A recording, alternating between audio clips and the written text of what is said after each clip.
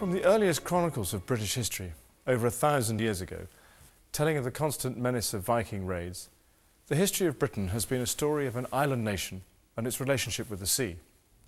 The great transformation of her naval strength began in 1509, when my ancestor, an 18-year-old Henry VIII, ascended the throne and energetically assumed the task of creating a navy that could challenge the best of the French and Spanish warships.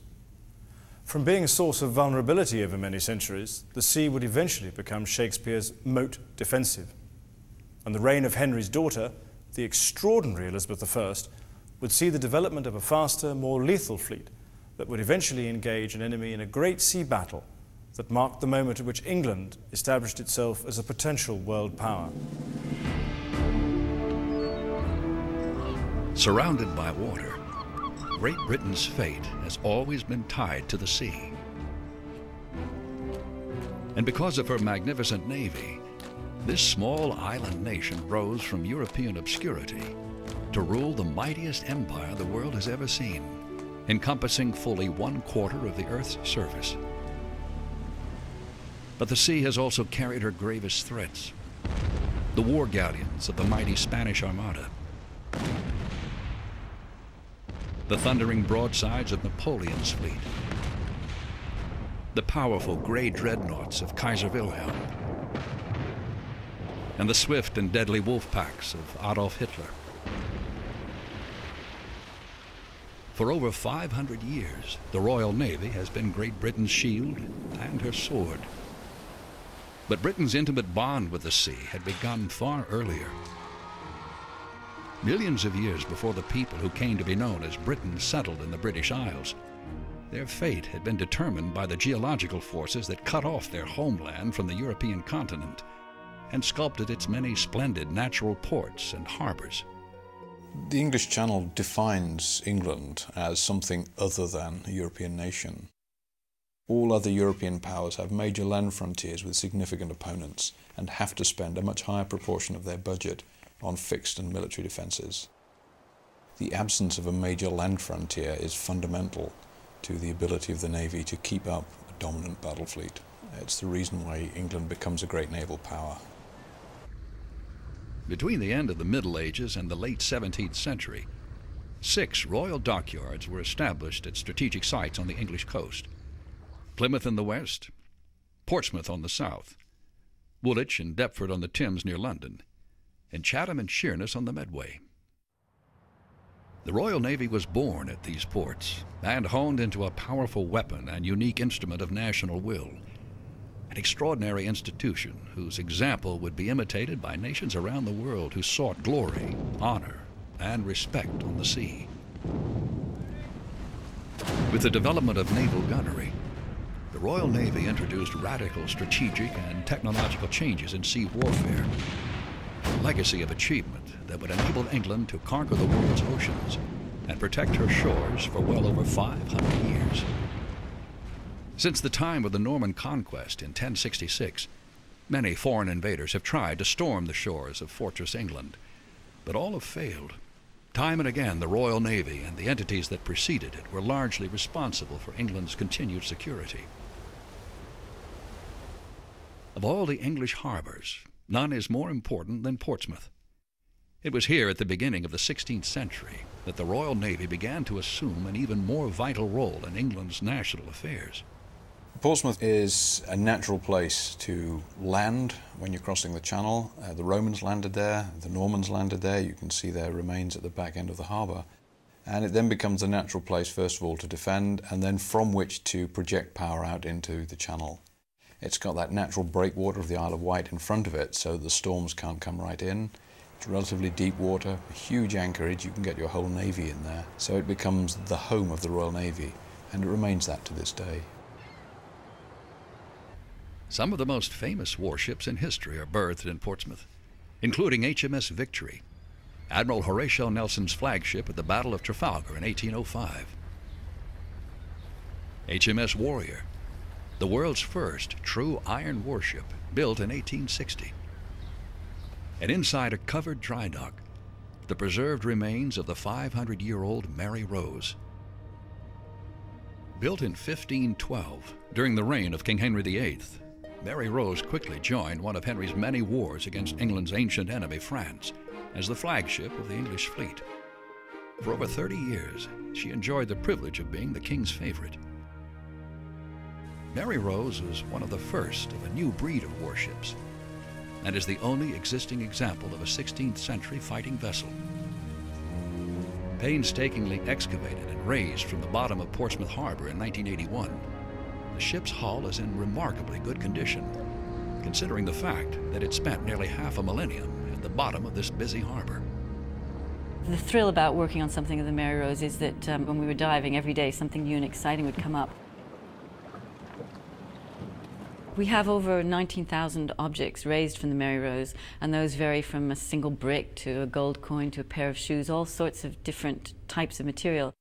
The Mary Rose has provided so much evidence for understanding the function of things that we can see in paintings or in illustrations, and even identifying them. One of the strange ironies of the Mary Rose is that after 30 years of service in Henry's Navy, the ship rolled over and sank in the heat of a battle with the French fleet, a stone's throw from where she was built. To this day, there are still unanswered questions about why the Mary Rose sank. Of much greater importance, however, are the thousands of objects which have been recovered along with much of the ship's hull, yielding a priceless trove of information about this pivotal period in the history of the Royal Navy. Henry VIII is often called the father of the Royal Navy, but he was far from being the first English king to use the ports of England to bring violence to his enemies.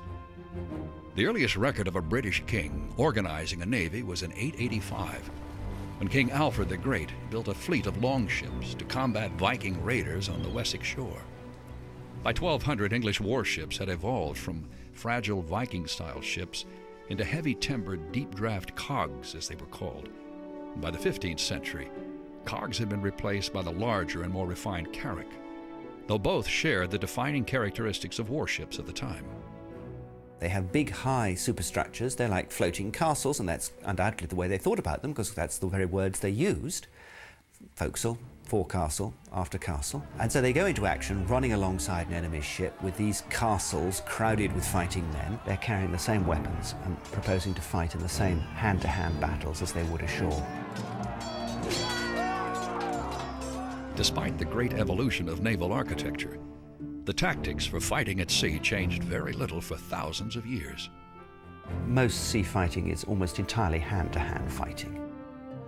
Medieval English ships also had archers, of course, but essentially when they fight another ship, if they do, then they come alongside and fight it out hand-to-hand. The typical scenario seems to have been that just as you ran alongside, if you had some guns, you fired them off, and they made a colossal bang, which frightened everybody, an enormous cloud of smoke. Their main objective is a kind of cover for the boarding party. The boarders scramble across in the smoke. They clearly weren't expecting to sink ships with these guns. But as guns got bigger and more lethal, so did the fear of capsizing. The solution to the problem was the watertight gunport lid, which allowed heavy cannon to be mounted lower in a ship, where their weight would serve as ballast. Perfected early in the 16th century, one of the first monarchs in Europe to have his warships fitted with the new invention was Henry VIII. Well, the Mary Rose represents probably one of the first attempts to build a purpose-built warship capable of broadside engagement. The actual building of the ship with these gun ports with tight sealing lids is something which is pretty much of a revolution, because it does allow guns low in the ship. One of the great things about it is a huge number of guns on board, and when one looks at it, the 91 listed guns, 34 of those are big carriage-mounted guns, some of which weigh nearly 3 tons. Aside from the throne itself, the most valuable of Henry VIII's inheritances were at Portsmouth, a royal dockyard and 4 large carracks. Using these as the basis of a permanent royal fleet, the young monarch began aggressively building and acquiring more warships. Over the course of his reign, the royal fleet would eventually grow to a total of 58 vessels. When one thinks about Henry VIII at the start of his reign, here is an 18-year-old who was determined to be the early 16th century superstar. Henry VIII genuinely had an affection and also an intuitive desire to build a navy. He always went on about how good it was to be at sea. He had a golden boatswain's call that he had around his neck every time he went to Portsmouth or went onto the water. So here is a man who actually wants to have a navy as an attribute of kingship. By 1512, Henry VIII's revolutionary new warships had barely been fitted out and made ready for sea when they were plunged into a war against England's ancient enemy, France. In the heat of the battles that lay ahead, Henry's new navy found itself under constant threat to defend Fortress England. These battles would not only change warfare at sea, they would force England to change history.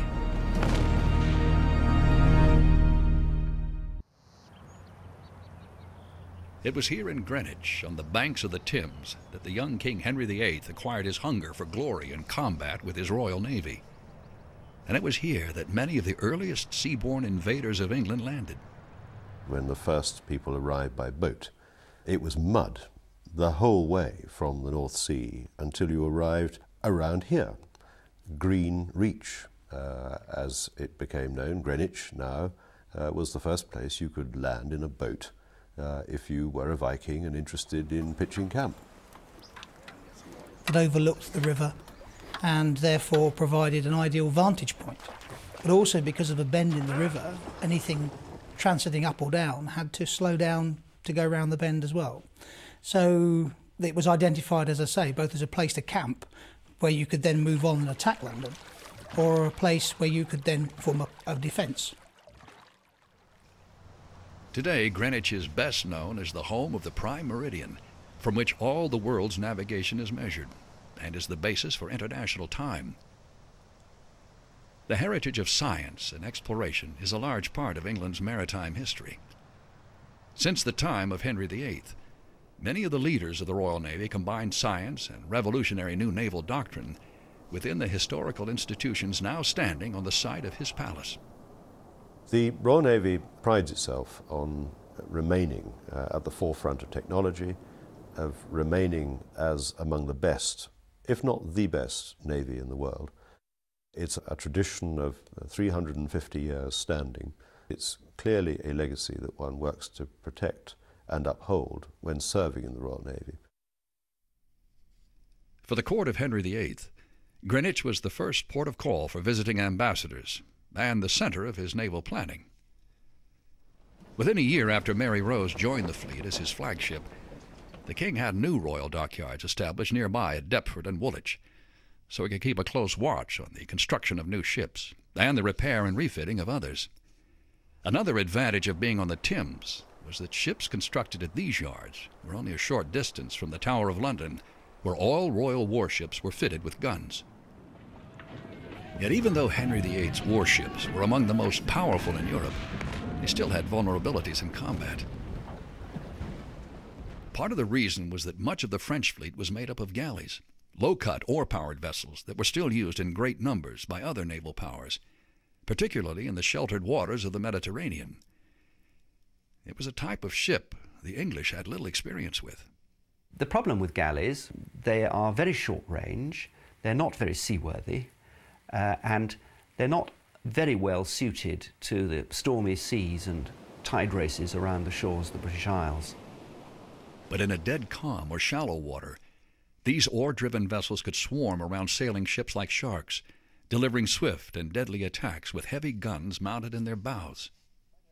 Quite early in the reign of Henry VIII and his first war with France, the War of 1512, the English fleet encountered a French squadron of galleys from the Mediterranean.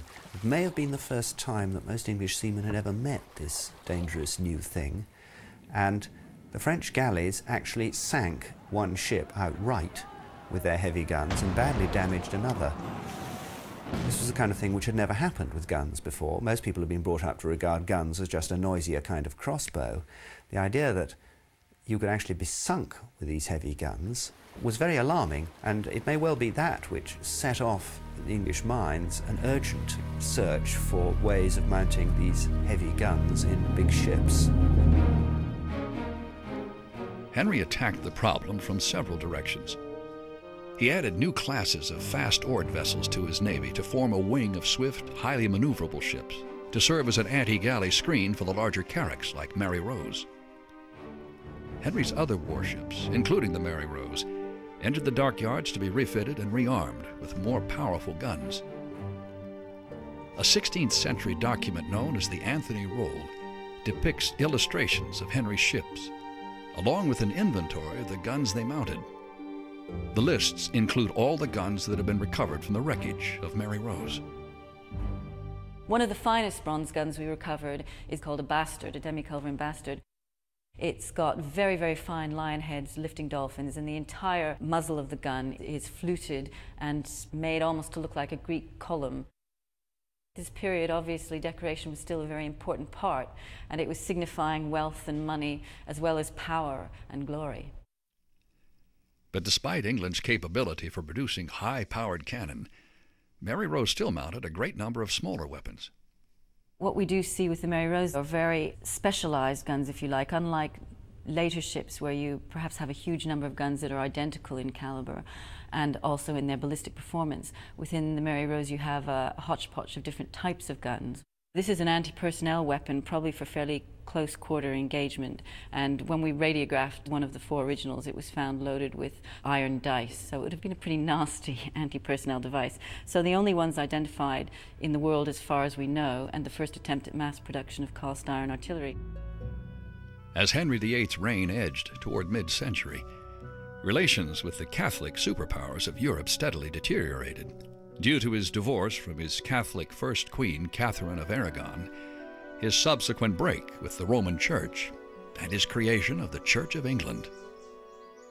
Between the 1513 war against the French and the 1545 war, of course, fundamental changes had occurred in England. We'd had the Reformation, we'd had the transfer of nearly 1/3 of national wealth in the form of the monasteries and church lands into Henry's own hands.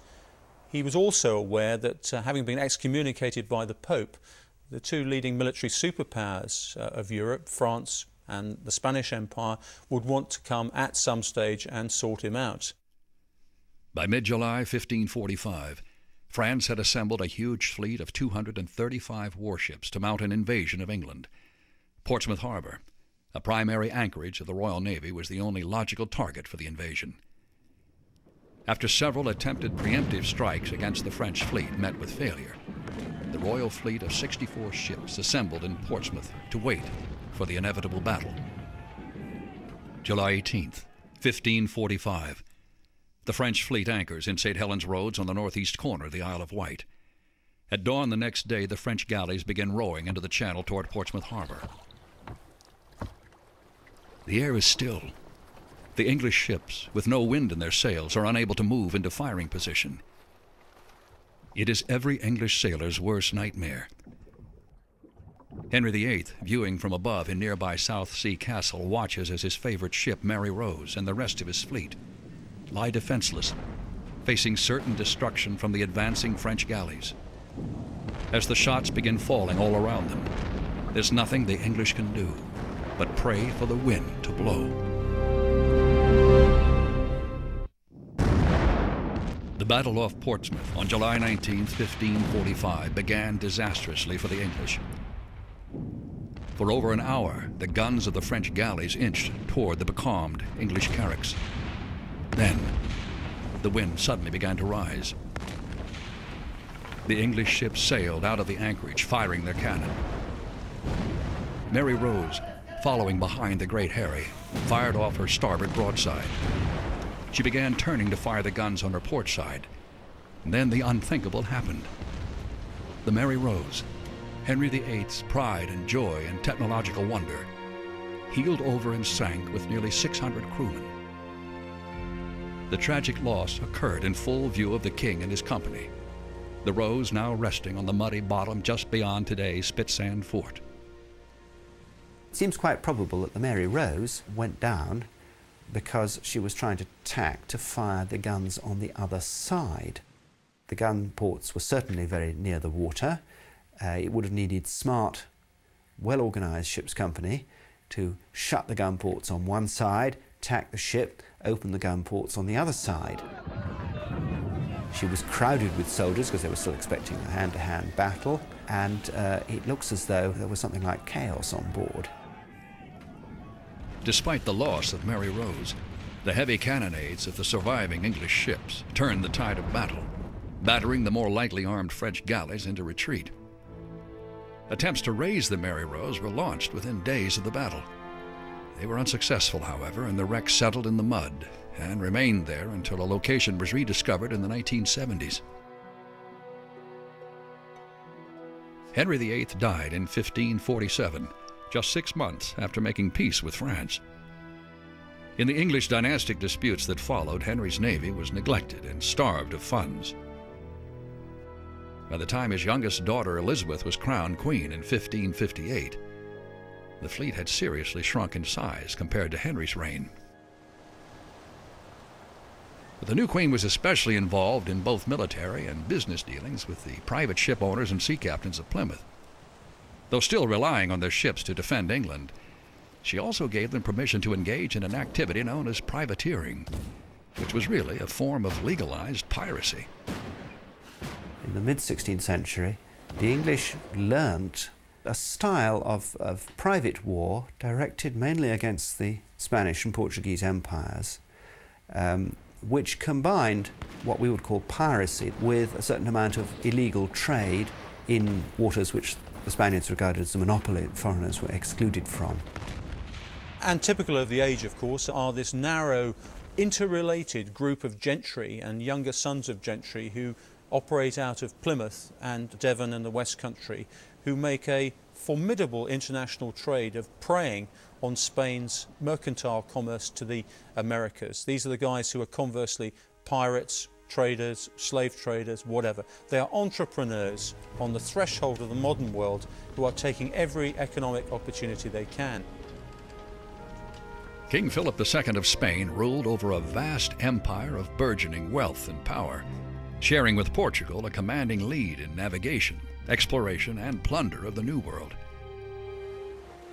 To the merchant adventurers of Plymouth, selling slaves to eager buyers in Spanish colonial outposts in the Americas was akin to looting the treasure convoy sailing back to Spain. Just another opportunity to acquire riches at the expense of a hostile and, in their eyes, arrogant Spanish empire. Slaves were looked upon as commodities, and again, in the atmosphere of the time, this was seen to be acceptable. But slaves are very much a very strong economic part of the development of our country at that time, with great places like Liverpool and Bristol developing through the slave trade. A blot on our past, I think, but something again which was very much prevalent in that period of history. John Hawkins was one of the most successful privateers in Plymouth. The most prominent of them all were the Hawkins family of Plymouth.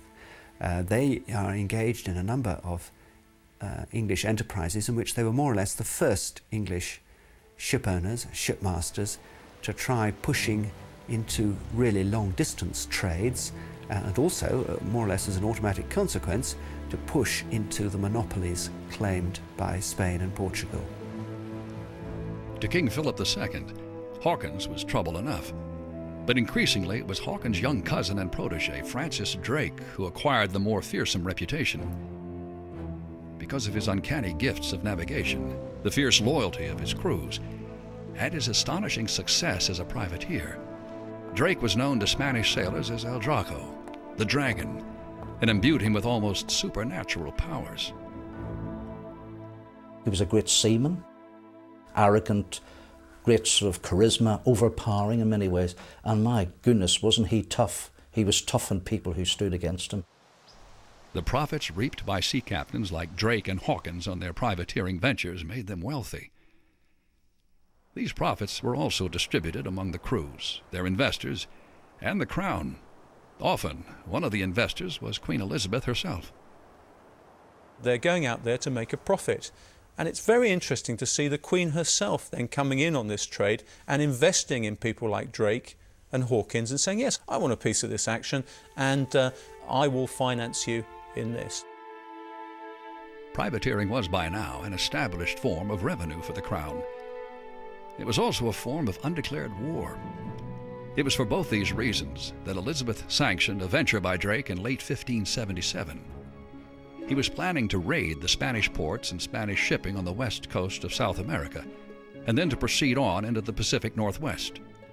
It's surprisingly difficult to be sure to what extent people like Sir Francis Drake were acting explicitly under orders from the Queen, or with a discreet wink and a nod, or were stretching their discreet wink and a nod in ways which had not been intended. It's in the nature of 16th century warfare, and obviously a complete lack of communications with people once they're at sea. You have to leave them a lot of room to play with, and people like Drake were apt to do a lot of playing when they had a lot of room to play with. The Queen would have to cope with the consequences, but that was in the nature of the world. In the days before radio, you couldn't help it. Setting sail from Plymouth in his swift and nimble flagship, the Pelican, Drake made his way across the South Atlantic and rounded Cape Horn at the tip of South America. The Pelican was very similar to a new generation of smaller, faster galleons that had come to be known as race-built galleons. They were in part influenced by Drake and Hawkins' battle experience against the larger Spanish galleons during their raiding ventures. They found that the best way to counter the towering Spaniards was by using speed and maneuverability to stay away from the enemy, where they could safely pound them with their longer-range cannon called culverins. One of the key figures in designing this new breed of warships was Matthew Baker. As master shipwright during much of Queen Elizabeth's reign, Baker was instrumental in establishing the specifications for the race-built galleons. Some of Baker's pioneering plans survive in a book residing in the Pepys Library at Cambridge University. The Matthew Baker book is of enormous significance because it is the first record that we have in the whole of Europe of designing from plans. Unlike earlier shipwrights, who designed by experience, instinct, and by building scale models of their ships, which guided workmen during their construction, Baker used designs drawn out on paper, many of which were inspired by the forms of swift-moving fish. Drake's ship possessed many of the attributes of these new vessels, and as he sailed into the Pacific, anticipating success, he renamed his ship the Golden Hind. Just a few days later, off the coast of Peru, he spotted the Spanish treasure galleon, Señora de la Concepción. Despite her heavy armament, Drake attacked in the much smaller Golden Hind, overwhelming the Spanish crew with the sheer surprise and fury of the assault. Once aboard the Señora, the loot Drake and his men found exceeded their wildest expectations. Jewels, uncut stones, nearly 80 pounds of gold, and an incredible 26 tons of silver. It was one of the greatest hauls of all time, a treasure worth more than Queen Elizabeth's total revenue for an entire year. After exploring the North Pacific coast of present-day Canada, which he scoured for signs of a northwest passage, and reportedly going ashore near present-day San Francisco, Drake sailed across the Pacific. He landed back at Plymouth in the fall of 1580, having circumnavigated the world, the first such voyage since Magellan. Besides being enraged at the egregious plundering of his ships and settlements, Spain's King Philip II was stunned that the historic voyage had been made by a mere Englishman. Drake, of course, is only the second person to take a ship all the way around the world. It's as though, the United States puts the first man on the moon, and then 10 years later, the second man in the moon is put there by Luxembourg or something. It was an extraordinary upset. Queen Elizabeth knighted Drake for his extraordinary achievement and reveled in her fantastic share of the Spanish booty. Now an extremely wealthy man, Drake eventually made the magnificent Buckland Abbey his home. But King Philip was not about to let Drake's insults go unavenged. He soon began planning a campaign that the Spaniards called the English Enterprise. During its course, the towering galleons of His Most Catholic Majesty would clash with Elizabeth's race-built galleons in one of the most famous battles in history. The outcome would decide the fate of the English nation.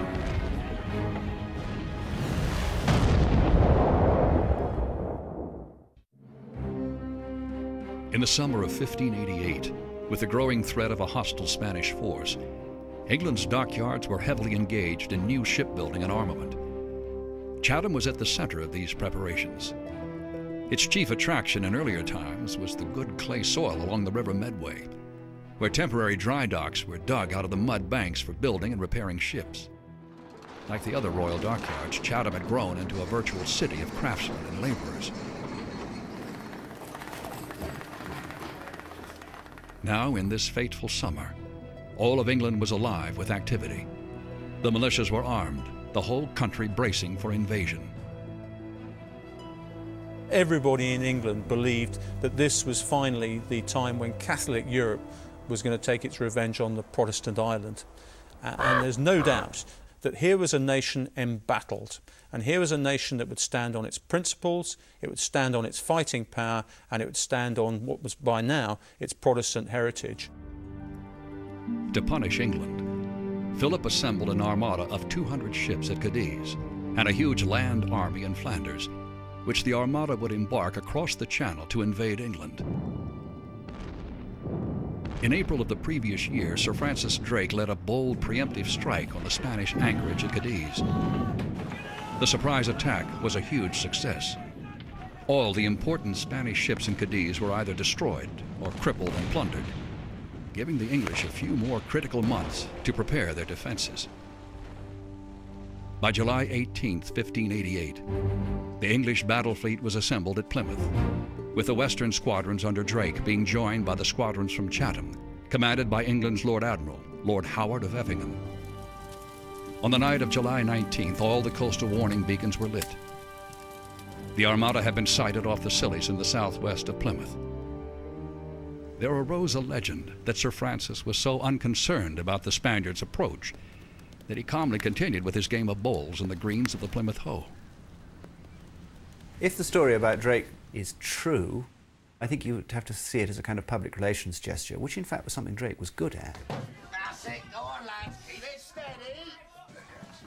He was almost certainly much too busy at this point, desperately collecting his men and his stores and his ships and so on, for them to sail in 2 or 3 hours, to have had time to be playing bowls. The armada had gotten off to a rocky start, battered by Atlantic gales as it approached England. From the very beginning, it seemed as though the winds and sea currents around England conspired to protect her. The armada itself brought up Channel out of its own operating area, comprising largely transports built for ocean going, suddenly find themselves in an environment where there's shallows, there's currents, there's tides, and all the sort of things that don't actually play to its advantages. As the Spaniards entered the English Channel, sailing in a rigid crescent formation, the English fleet assembling at Plymouth was just visible in the distance. It would have seemed an ideal moment for the Spanish to attack, but the Armada's commander, the Duke of Medina Sidonia, was under strict orders to sail on to Calais. Off Calais, the Armada was to rendezvous with the Duke of Parma, the commander of the Spanish army in the Netherlands. So the Armada sailed past Plymouth. The English ships pursued. From the moment the drummer on Drake's flagship, the Revenge, beat the battle drum and her gunners opened fire in the first engagement, the differences between the two fleets were clear. The English raceboat galleons were much more like privateers. They were informal. The degree of royal management was extremely small, and they profited by this. The fighting core of each fleet was its galleons. The Spanish galleons were tall and lumbering, crowded with soldiers for fighting across decks. But they were unable to close quarters with the faster English race-built galleons. You're confronted basically by fast-moving, manoeuvrable, heavily gunned English warships. They were nimble, they were fast. If they got into trouble with some of the big Spanish ships, they moved quickly away. They come back in again. And these big lumbering transports and Atlantic ships were not able to cope in the Channel with these very manoeuvrable English ships. Using their long-range culverins, mounted in strong naval carriages, the English gunners were better trained and better equipped than the Spaniards. You'll find that the Spanish and Portuguese ships had a rate of fire that was at least 2/3 less than its opponents. The weight of shot similarly. There were skirmishes on the first day off Plymouth. The third day along the Devon coast, Portland Bill, the Isle of Wight, and on toward Calais. But few casualties were inflicted in the long-range cannonade, and the Armada sailed on, never breaking its disciplined formation. After a day-long battle off Calais, the fleets retired for the night. The English to take on provisions from supply ships from Chatham, and the Spanish to wait for Parma's army to arrive. The English, in many respects, were badly worried, and of course, the main Spanish army, by far the most powerful army in the world, under the Duke of Parma, was sitting there in Flanders. What the English feared, and the Spaniards hoped, was that the Armada would now take the Duke of Parma's army across to land in England. That very day, July 27th, 1588, Queen Elizabeth rode to Tilbury on the English coast to inspect her troops and rouse her people for the invasion she felt was surely imminent. To the anxious assembly there, she said, "I know I have the body of a weak and feeble woman, but I have the heart and stomach of a king, and of a king of England too, and think foul scorn that Parma, or Spain, or any prince of Europe should dare to invade the borders of my realm." But no matter how inspiring, it would take more than words to stop the mighty Armada. Indeed, if it succeeded, the English Navy, and with it, the English nation, might very well cease to exist. On the fateful night of July 27th, 1588, the commander of the Spanish Armada waited anxiously off Calais. What he didn't know was that the Duke of Parma had given up on Philip's plan of invading England for fear of attack from Dutch Protestant rebels. In the pre-dawn darkness of the following day, all these problems became moot, with the appearance of a group of ships which had been purposely set afire and to drift into the anchored Spanish warships.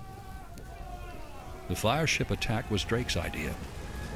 His strategy was to strike the Spaniards so quickly that they would be unable to form any coherent units. The Spanish captains hurriedly cut their cables to get underway and avoid the fireships. Confusion reigned as collisions occurred, men panicked, and Medina Sidonia's rigid control over his fleet disintegrated. They fight a major battle, which is usually called the Battle of Gravelines, but they get close enough to fire their heavy guns well within the range of pistols, near enough for people to be shouting at one another. 2 or 3 of the Spanish ships were actually sunk. Quite a lot of others, we know, were badly damaged. The Spanish fleet is also very nearly completely wrecked on the Flanders banks. Even as the battle moved north, so did the wind, which made only one course open to Medina Sidonia, to take his fleet into the North Sea. The English broke off their pursuit at the Firth of Forth, leaving the Armada to be battered by the autumn gales of the North Atlantic.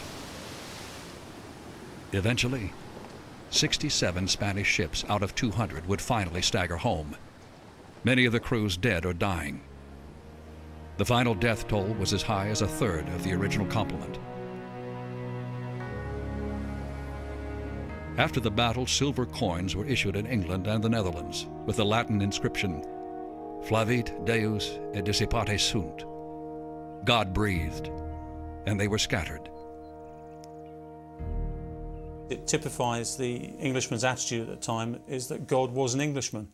And certainly after the Reformation, that was the Protestant view, is that not only had the valour of English seamen and soldiers saved them from the Armada, but God himself had personally intervened and scattered the Armada. The Armada had given the nation confidence at sea. It had taken on a superpower and effectively beaten them. With the defeat of Spain, England had proved that the sea was, as Shakespeare put it, her moat defensive, and the Royal Navy was both her shield and sword. England was not just a maritime nation, but a sea power, poised to take an ever greater role in world events. Sir Francis Drake only survived the Armada's defeat by 7 years. He died of a fever during an ill-fated raid against Spanish settlements in South America in 1595. But his spirit lives on in the storied traditions of the Royal Navy, which are carefully nurtured and preserved at places like Devonport Naval Base at Plymouth. In the great dining hall, Officers, young and old, are surrounded by reminders of Drake's achievements, from the ship models commemorating the 400th anniversary of the Armada's defeat to what is believed to be the very sword Drake carried. It was in Plymouth that Drake began and ended his epic circumnavigation, and where his statue still stands, proudly overlooking the harbor where he helped lead the English fleet out into the Channel to decide the fate of his nation. Building on the spirit of those giants of the 16th century like Sir Francis Drake, the Royal Navy evolved into a mighty force that would propel England to the pinnacle of empire in the centuries ahead. This was the great sort of Elizabethan period, the 16th century, which really saw not only the establishment of the Royal Navy as a proper force, but also the beginnings of empire for the British. Of course, that period spawned this wonderful group of people: Drake, Hawkins, Raleigh, Grenville. And of course, the Spaniards for many years after his death described, Drake as the worst pirate of all time. But he was a man of his time, great entrepreneur, great businessman, great leader, and what a tough man to achieve the things he did. But a wonderful group of people. I don't know if they go down too well today, but they were really men of their time. It was Drake whose fighting spirit could not have allowed the Armada to rest at anchor at Calais, and was instrumental not only in Spain's defeat and humiliation, but in England's growing confidence at sea and abroad. There arose a legend that if ever England is in a time of need, Drake's drum will summon him to rescue his country again. And when England's survival is at stake, the Royal Navy will answer the call in his stead.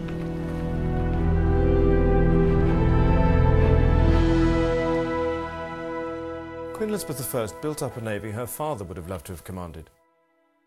But in future, heavy armament will assume a more prominent role in fighting at sea. Fleet commanders will need bigger, stronger ships to support a greater number of heavy cannon. And the Royal Navy's answer to the problem would be to write down a fighting doctrine and issue it to all its admirals. That doctrine would result in the great ships of the line.